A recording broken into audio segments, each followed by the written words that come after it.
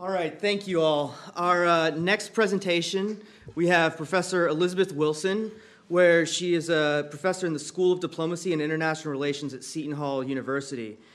She teaches human rights law and public international law there. She graduated from Harvard Law School in 2003 and then worked as an associate at 2 Washington, D.C. firms. During her time there, she did some work on behalf of Guantanamo detainees and was a participant in the early stages of the Boumediene versus Bush case that was eventually cited in favor of the detainees by the Supreme Court in 2008. She also coordinated and drafted the report by the Center for Constitutional Rights on Torture and Cruel, Inhuman, and Degrading Treatment at Guantanamo Bay, Cuba, and was involved in lobbying efforts to defeat the habeas stripping provisions of the Detainee Treatment Act. And her paper today is The Sovereign Immunity Underpinnings of Foreign Official Immunity. Our discussant today is Professor Larry Helfer here at the Duke University School of Law. He's an expert in the areas of international law and institutions, international adjudication and dispute settlement, human rights, including LGBT rights, and international intellectual property and law and policy. He's a co-director of the Duke Law Center for Comparative and International Law, and the Center for International and Comparative Law. I got it mixed up with our journal's order of comparative and international. And he is a senior fellow with Duke's Keenan Institute for Ethics. At the law school here, he teaches international law, international civil litigation, international human rights law, and reconciling intellectual property and human rights. So with that, I'm going to turn it over to Professor Wilson. Let's give them all a round of applause.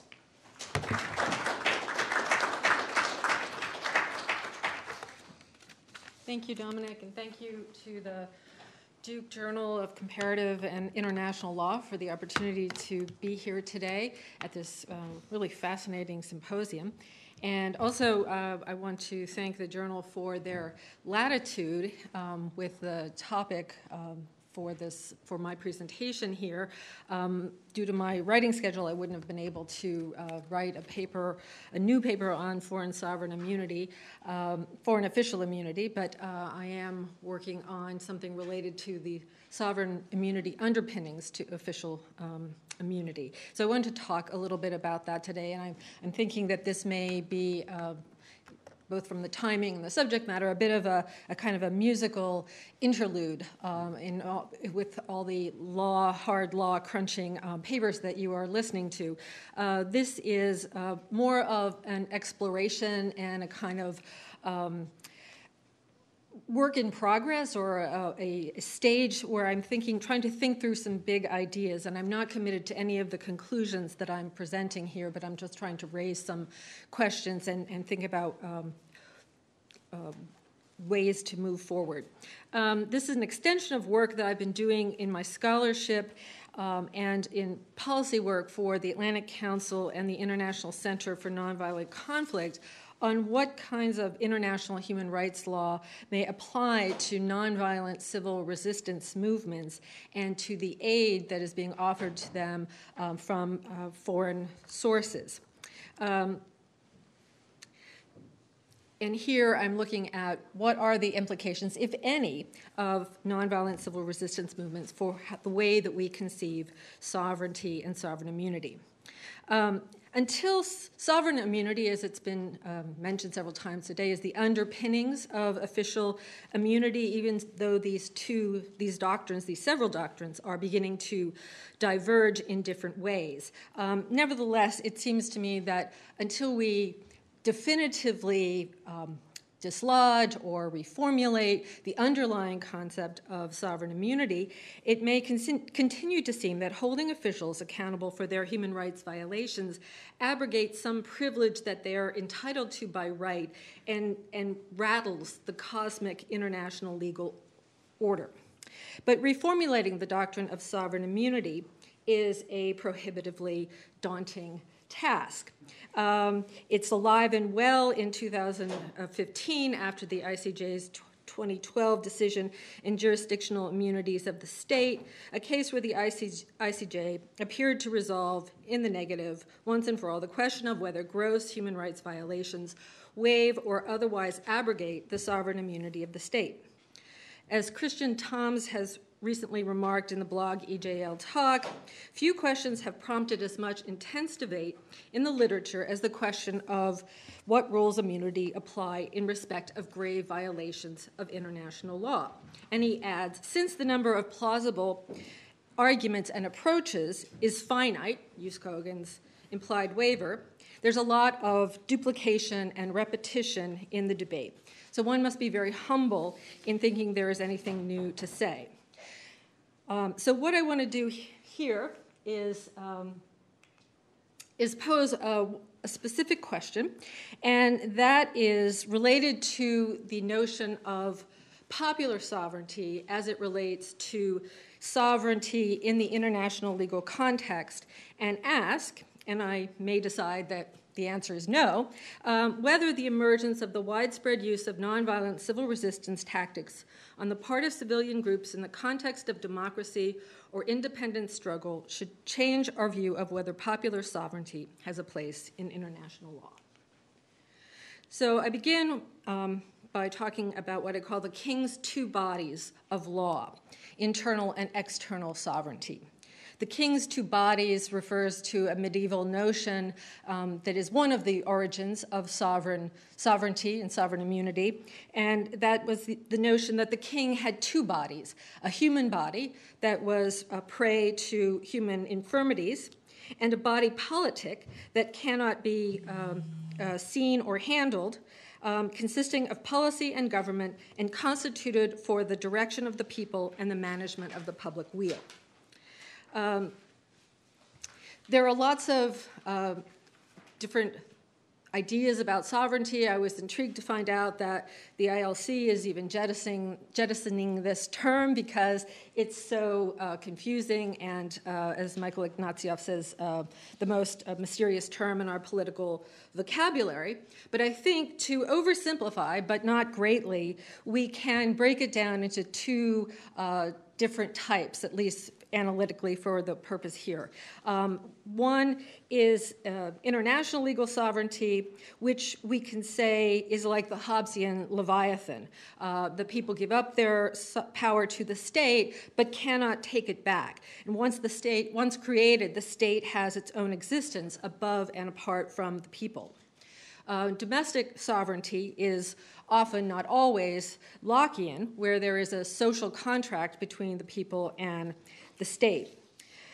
Generally speaking, it is taken for granted that popular sovereignty, or the Lockean sovereignty, or social contract notions of sovereignty, are relevant only to domestic sovereignty, and not to the status of the state in an international legal system.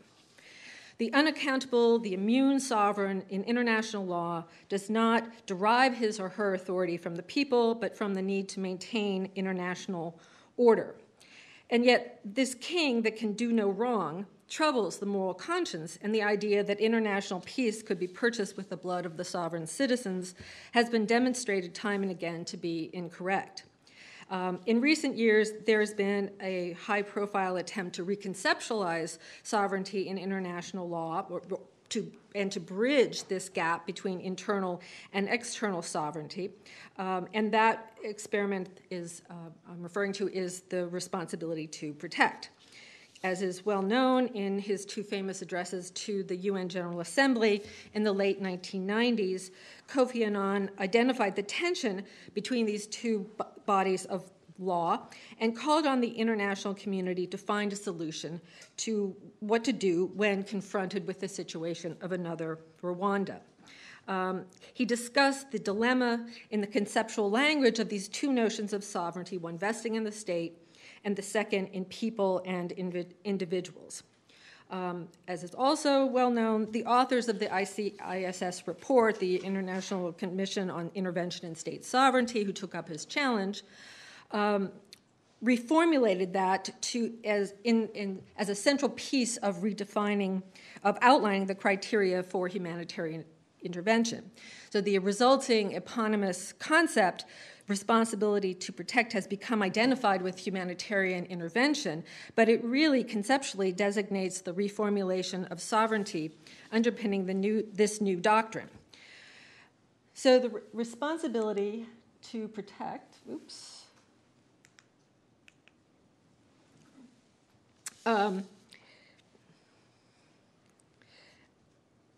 tries to bring the international conception of sovereignty more in line with the domestic one by creating what I will call paternalistic sovereignty, which stresses the state's duties towards its subjects and essentially requires of the Leviathan that he or she be nice and take care of their citizens.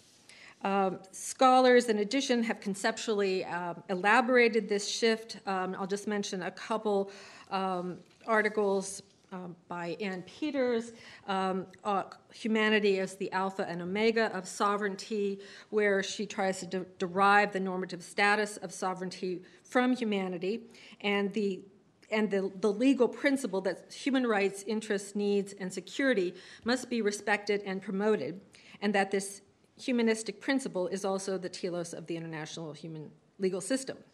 And then also Evan J. Criddle and Evan Fox Descent, the fiduciary concept of Juice Coggins, lays bare the protectionism in this, the paternalism in this doctrine by taking as its theoretical starting point a much neglected passage from the Doctrine of Right, where Kant discusses the innate right of humanity, which all children may assert against their parents as citizens of the world. And they then go on to say that although they can reconcile their idea of the fiduciary state with the social contract theory, they really don't need social contract to do that, and it's clear that they don't want to bring the social contract into it. So this conceptualization of sovereignty as R2P must be adjudged thus far to have been a failure, as it resulted in a weak response in Darfur, over-response and weak follow-through in Libya, and no response in Syria with catastrophic results. Not committing myself to how much of a causal factor this was, it's clear that the paternalistic reformulation of sovereignty in R2P did not reconceive sovereignty as residing in the people, and so fell short of recognizing the role, the often considerable role, of human agency in state formation and state maintenance. But is it possible to go any further than R2P in recognizing such agency in international law? So now I turn to the theoretical objections to injecting popular sovereignty into the international legal system. And I'm mostly here relying, engaging in an article by Brad R. Roth called Secessions, Coups, and the International Rule of Law, Assessing the Decline of the Effective Control Doctrine, which thoroughly sets out the main arguments against why this would be a good idea. And what he says is that the international legal doctrine has this common thread in this, both the recognition of states and the recognitions of governments, of the doctrine of the requiring effective control through internal processes. That is, you don't recognize in international law either a state or a government until the internal processes have churned through whatever conflicts they're needing to do, and one or another group asserts effective control. So this is a kind of an ugly doctrine, morally and legally, because it may be, as he said, reliant on the very violence and coercion that the international order disdains to dignify in interstate relations. So you have an international order which is saying, warfare between states is verboten, and yet within states, this violent conflict or struggle, it's just the de facto way you have to go about generating a state. Now, is there a good alternative? He says that popular will is complex and normatively loaded, and if you try to impose it from outside, it's going to fail, and it's going to be like a usurpation. The effective control is really more formidable than we think because there isn't a good alternative. We have to figure out who the populace is acquiescing to under whatever circumstances it decides to acquiesce, and then recognize that entity. And in his he uses the phrase, which I didn't quite quote, but the international order's attribution of sovereign independence has traditionally entailed the right of each to fight its civil war in peace and to be ruled by its own thugs. And then he says, well, is that worse than the right to be ruled by domestic thugs on the one hand, or by foreigners on the other, announcing benevolent intentions? I'm getting a little behind on my slides here and turning it off once again. His argument works better with respect to states because the international legal system distinguishes sharply between states and governments, but he also applies it to government recognition. And then he kind of turns around on himself and says, well, there's actually popular sovereignty is what the UN Charter recognizes in its doctrine of non-intervention, that popular sovereignty is actually claimed by the ugliest military dictatorship and the ugliest one-party state, and that this is what, we already kind of have this. Of course, he's taking a very broad Montevideo Convention approach to popular sovereignty, or the acquiescence of the people to the government, and not the more stringent form in the Lockean kind of social contract. He says that with respect to those kind of bad regimes, in that context, the effective control doctrine could be seen not as a repudiation of the popular sovereignty norm, but rather as an application of it in those circumstances of ideological pluralism. So, turning now to nonviolent civil resistance, does it make a difference how you get to this effective control? And his presumption is the struggle, the ordeal that goes on in the state formation stage is necessarily a violent one. So first, what is nonviolent civil resistance? And I'm taking this definition from Maria Stefan and Erica Chenoweth's prize-winning book, Why Civil Resistance Works, and where they really crunched numbers to show that civil resistance movements are very effective politically.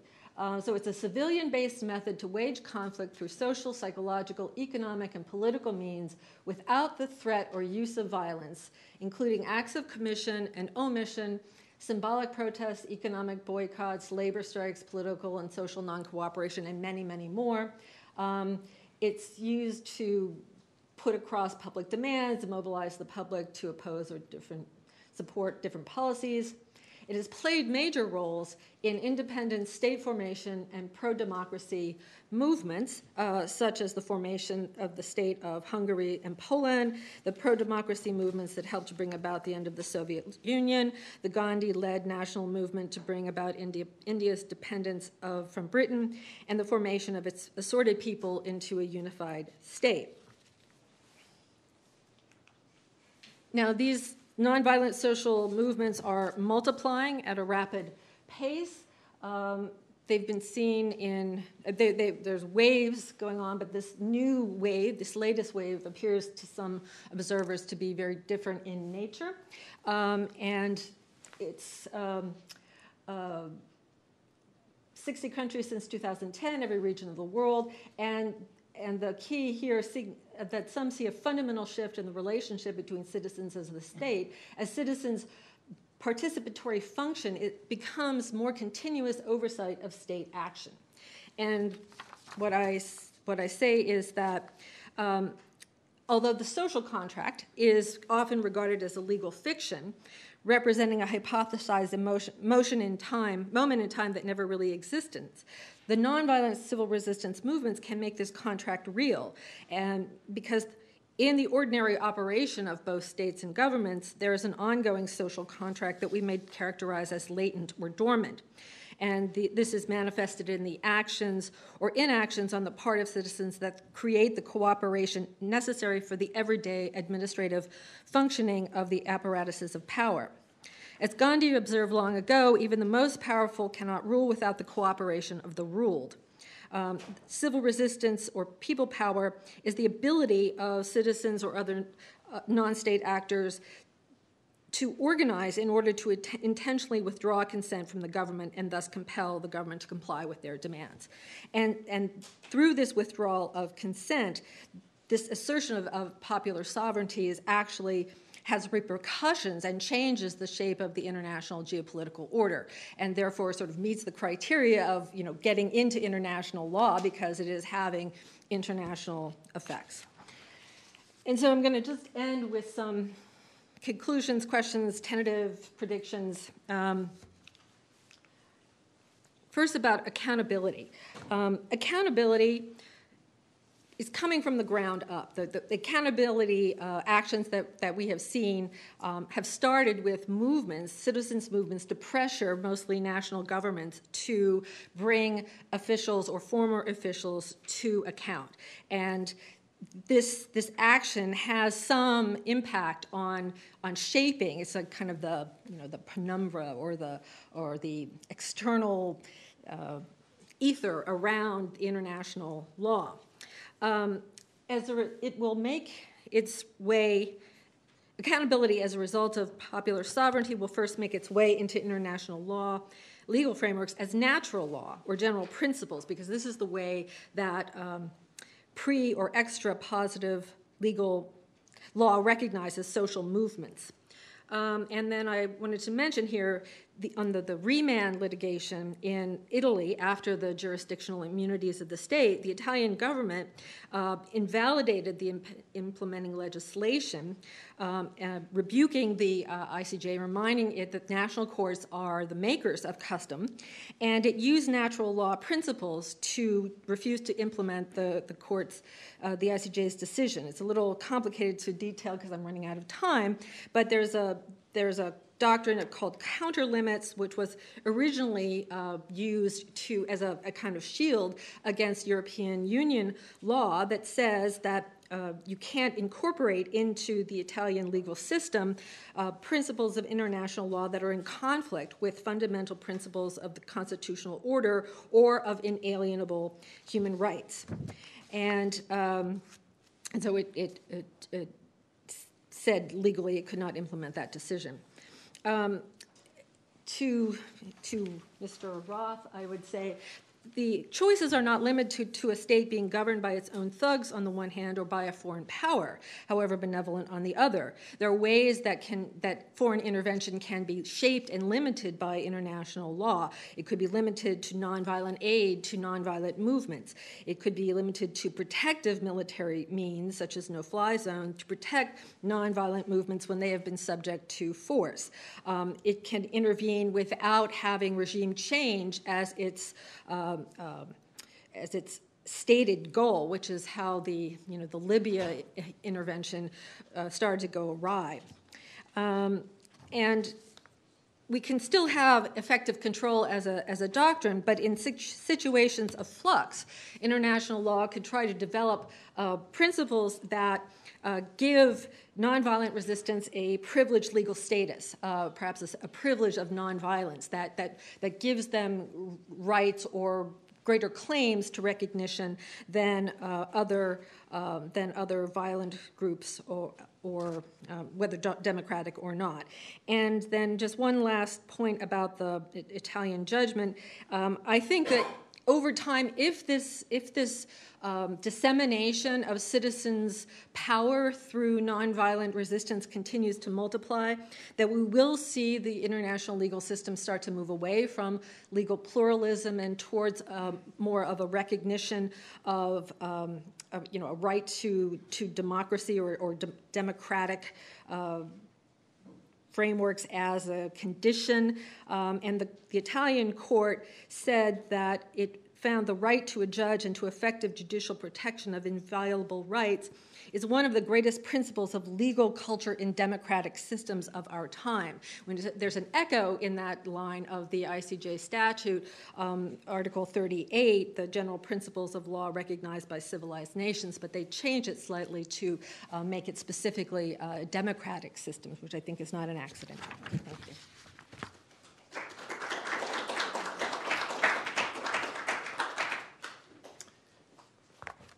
So thank you all for being here. I'm glad to see colleagues I know and students, and thanks to the Journal for organizing the symposium.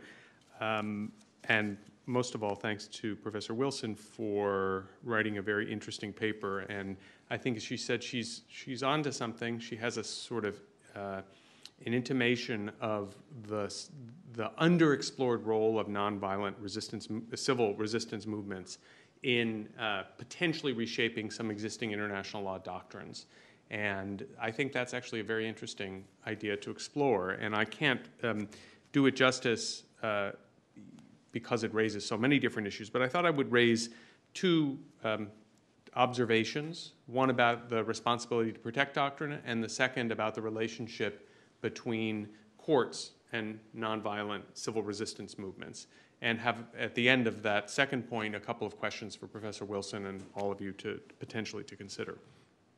I want to start with the comments about the responsibility to protect doctrine. So what Professor Wilson said is entirely correct, that traditionally international law makes this distinction between internal democratic legitimacy, which it doesn't really touch, and international sovereignty. So the classical view is that these are not linked together, and countries that are repressive are just as entitled to sit on have membership in international organizations as liberal democracies, and the canonical rules in the Montevideo Convention about permanent population, defined territory, a government, and a capacity for international relations, together with this idea of effective control with respect to recognition of governments, really takes those democratic legitimacy ideas and the internal sovereignty idea off of the table. Now, I will say that there have been some attempts to try to link these two together. So there are a variety of initiatives, the European Union's being the most well-known, to link standards for recognition, whether of states or governments, to some kind of substantive standard. So protection for human rights or certain rights, or power sharing among minority groups in a particular country. So there's an attempt by some countries to do that. And indeed, some of the minority view doctrines of recognition of governments also kind of try to bring those two together. So, I mean, there is this kind of dissident strand in international law. I don't think it's dominant. I think Professor Wilson accurately describes things as they are. It might be worth, though, I guess a suggestion here would be exploring that dissident strand, and is there anything there about nonviolent movements that we haven't really explored? Because I don't think we've actually given that dissident, those minority positions, as much attention as perhaps they deserve. So there might be something useful for you there. As to the ARP2P doctrine, I think I come out in the same place as Professor Wilson, although perhaps for different reasons, with respect to what sort of bridge between these two concepts of sovereignty the R2P doctrine can be. And I think in the end we both sort of see this as a bridge that is kind of rickety and in danger of falling down, and so it's not clear that it really will sustain the burden of connecting these internal and external sovereignties as she frames them. And I think the reasons why I agree with her on that are a little bit different. They're both conceptual and practical. So conceptually, it's certainly true that the R2P shifts the idea of sovereignty from a right to a privilege and an obligation.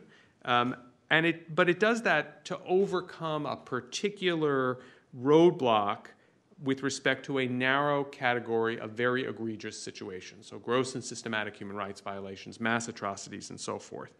Now, since the R2P doctrine has been articulated, there's been a tendency of commentators around the world to essentially say, aha, well, with that conceptual shift, we can impose a whole variety of obligations potentially on the state in order to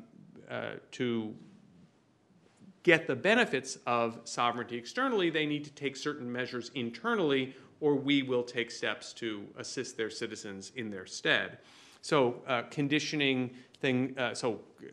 issues such as democratic legitimacy, or a failure to respond to massive environmental harms, or refugee flows, or, as Professor Wilson suggests at one point in her paper, perhaps some sort of response that would give nonviolent aid to nonviolent civil resistance movements. The idea gets broadened very quickly from 2001 or so when it first gets raised, and then 2005 when it begins to show up in international documents, until today. And that's not surprising. But, and this I think leads to my practical concerns, I'm not sure that R2P can bear this additional weight. And that's because what made, I think, the doctrine so important and so noteworthy, although I would still say it really is within the realm of non-binding norms or soft law, is that states and IOs endorsed it, both in the UN General Assembly and in UN Security Council resolutions. So there was an acceptance of this paradigm shift with respect, however, to these narrow category of egregious situations.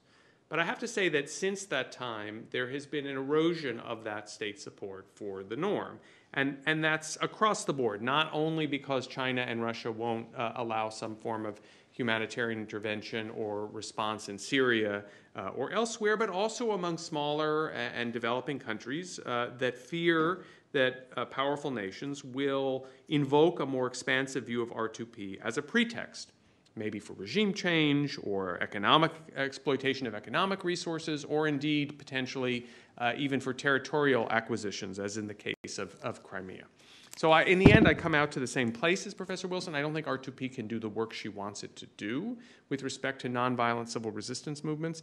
And so I think she has to correctly look elsewhere for where that she can find a kind of, an analytical hook to talk about these things. Moving to the second part of my comments, which goes directly to nonviolent civil resistance as a tool for promoting popular sovereignty, Professor Wilson's kind of looking around for different places this might fit. Maybe it would fit as a criteria for recognition of states, and governments. Maybe it would fit somehow as a principle of assistance to nonviolent civil resistance movements by governments in one state to movements in another state. But I want to specifically home in on this 2014 Italian Constitutional Court decision, which she's described, which essentially says, to the ICJ, get stuffed, right? We're sticking to our guns, and we know there are legal doctrines within our own national legal order, our own fundamental constitutional principles, our own conception of human rights, which allow us to essentially push back against this decision in Germany versus Italy in 2012. And I thought that's obviously quite interesting, but I wondered then how that intersects with this idea of nonviolent civil resistance. So in looking at the Stefan and Chenoweth definition of nonviolent civil resistance, which you had up on the slides a few minutes ago, I was struck the extent to which these were expressly and also implicitly not just outside of political channels, but outside of legal channels too, right? So they define it as outside of lobbying and advocacy in the legislative realm, but they never mention courts at all. Now, we know from another whole set of literature and law and social movements and so forth that civil society groups use impact litigation, bring litigation both at the domestic, the regional, and the international level as a tool for fomenting social and legal change. And I think that can sometimes be a very powerful tool, but I wonder to what extent it can backfire. And that goes to the point in which, when you concluded, and this I'm coming to the very end of my comments, you mentioned, well, if the Italian Constitutional Court's approach is more widely followed, we might see a space opening up for nonviolent civil resistance. And I guess I would just caution in saying that to wonder whether the Italian court ought not be seen as an outlier, and an outlier that might actually provoke a kind of backlash that would go against what you wanted, which might say that courts ought to stay out of this business of either promoting or inhibiting nonviolent civil resistance. And that's because if you know the history of these cases, one of the reasons why Germany went to the ICJ in the first place was because the Italian Court of Cassation, in an earlier ruling, had essentially rejected Germany's immunity sovereignty arguments. And that ruling was not followed by most, although not all, most other courts around the world. And after the ICJ ruling, the Italian Constitutional Court, a different court, but nevertheless in the same country, essentially kind of doubling down on this idea that we'll define our own norms, thank you very much. So we don't know yet what the reaction to that decision would be. And maybe some of the speakers here will know if there have been citations to that, whether positive or negative. But if we see a counter-reaction to that, then I wonder whether courts will end up as one of the tools in the overall toolkit for nonviolent civil resistance movements, or are they something that in fact is going to be problematic? So I'll leave that there. Thank you.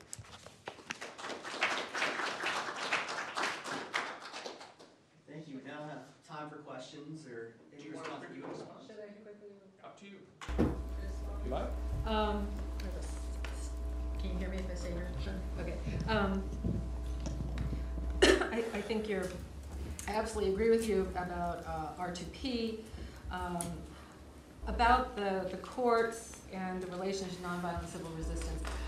I also think that's correct. I had sort of two papers that I was writing, one on the Italian decision and one on the nonviolent civil resistance, and I tried to kind of get them together, but not necessarily sutured very tightly.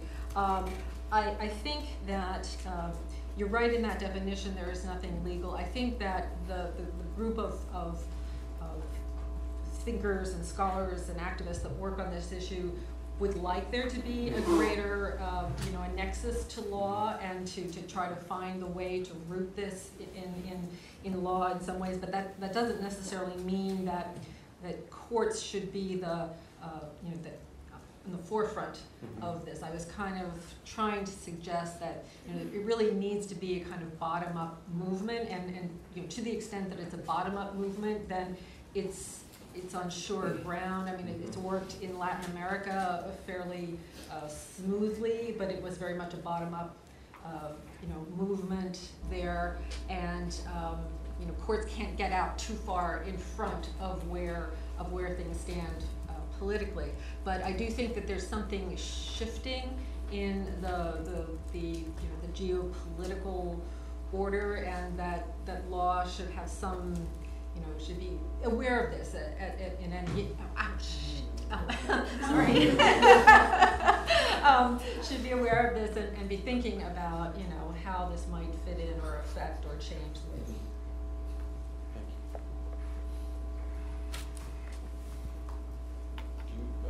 Who's moderating? Yeah, who's moderating? All right.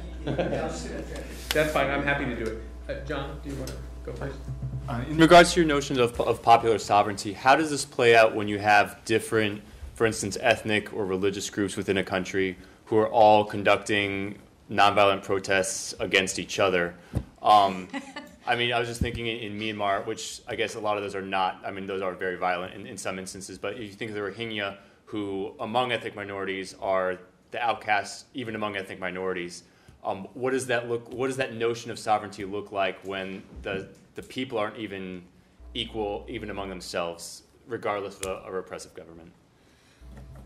Well, I'm constantly cautioned to giving too much of a moral cast to nonviolent resistance movements, because they're not always done because people really, truly in their hearts feel nonviolently. But I think kind of in terms of the objective impacts that they have, there's a greater chance for resolution when you have conflict that stops short of violence, and particularly murderous violence. So the Myanmar case is not a great example for that. I'm not aware of a situation where groups, mutually repressed groups are non-violently protesting against one another. If you know of one, I'm happy to hear of it. I think that just what I would say is that I understand the preference of the inertia factor in international law, that the international law wants to keep a certain sense of order. They don't want, smaller groups spinning off into smaller and smaller states and creating a kind of chaos. So I totally am sympathetic with that, and I think that, Cassese's notion of internal self-determination versus external self-determination is helpful here, that if a group can get kind of control of its own destiny within the context of a larger state that it can live with, that's an arrangement that can work long term, and I think that's what I might be a solution in the kind of thing you're talking about. Professor Michael? Yes, I think I have a question that is very close to John's question, but mine hasn't been answered, so maybe it's different. Okay. One reason we distinguish the external and internal aspects of sovereignty is that externally we want to treat states as Equal. unities, and internally we allow for plurality and we allow for processes within which these pluralities lead to ideally majority governments and minority protections in some ways. Right? The problem with popular sovereignty has always been, it seems to be, to deny that kind of plurality. That is to say, the people somehow have a will, and that will should count instead of the will of the government. Now the problem is, the people is always a fiction in that regard. The people consists of various groups, and although those groups always claim to speak for the entire people, quite frequently they do not, right? So one problem in your conception of trying to link the external and the internal effect of sovereignty is how to count not how non-violent are they, but how much can they claim actually to speak for the people, be popularly sovereign, as opposed to just being a group that wants to find power through other means than through whatever means the respective country allows for. And second, also coming back to the questions here of sovereign immunity and especially Hughes Kojin's human rights violations, but also R2P. The goal often is not to protect majorities, right? Because majorities typically do fairly well in their home countries. The goal often is to protect minorities or even individuals, what we do through human rights law, right? Mm-hmm. And does your concept fit into that particularly well? Or does it not rather lead to more protection for majorities and not minorities? Okay. Just on the popular will question, this is the kind of objection raised by Roth in his article, and that I take quite seriously. I would say that yes, the popular will, or asserting the popular will, is a fiction. The state is also a fiction. That there's a, part of how international law gets written is that, there are certain concepts that appear in political reality, and then they're ratified and reified through discourses that create a framework around them that makes that thing make sense. So I am specifically thinking of situations. I mean, the prime example would be a situation where a state is ground to a halt by a civil resistance movement when the consent is withdrawn at a particular moment in time. And now, whether that is, what you want to do with the idea that there is a popular sovereignty, like what that means in international law, I'm not sure I've fully decided. But I think that it is, it's a problem that it doesn't have any kind of a place in international law, because it has a place in domestic law, and it's also there kind of a fictional entity as well, but we find ways to live with it and work with it in domestic law.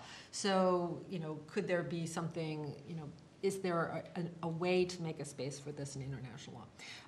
Can I interject something just really quickly? Okay.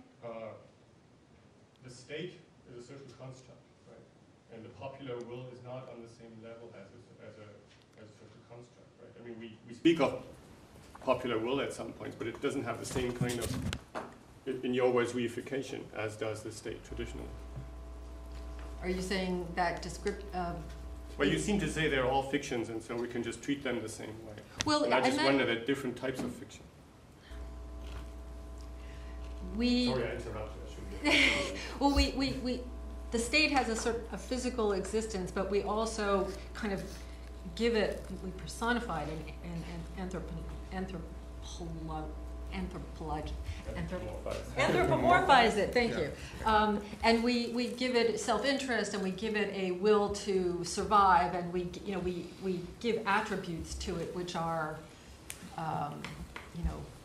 kind of fictional in some sense. I mean, maybe the popular will is harder to determine, but I don't know that it's completely conceptually different. But let me think about that. About the majoritarianism, that's a legitimate point in another context, and I didn't have even time to get to even thinking about that here. I would say that we want to have certain kinds of criteria. You're never going to be able to escape natural law or general principles in trying to work out these kinds of issues. So yes, it's true that there can be a majoritarianism that overrides minority rights. There could be nonviolent civil resistance in the service of heinous, some sort of heinous goals, but they would have to stop short of physical, violations of integrity, because that would violate the principle of nonviolence. So built into it, I think, is a certain limitations that, physical integrity claims will not be carried out by groups that are practicing nonviolent civil resistance. But you could also, build into a framework saying, okay, they have to be, they have to espouse certain kind of fundamental principles. They have to be non-discriminatory, or they have to be at least nominally universalist. They can't exclude certain groups in principle from the scope of their action, and you could refine the criteria that you use to support one group or another. So unfortunately, we are out of time, so please join me in thanking Professor Wilson, and we'll move on to our next panel.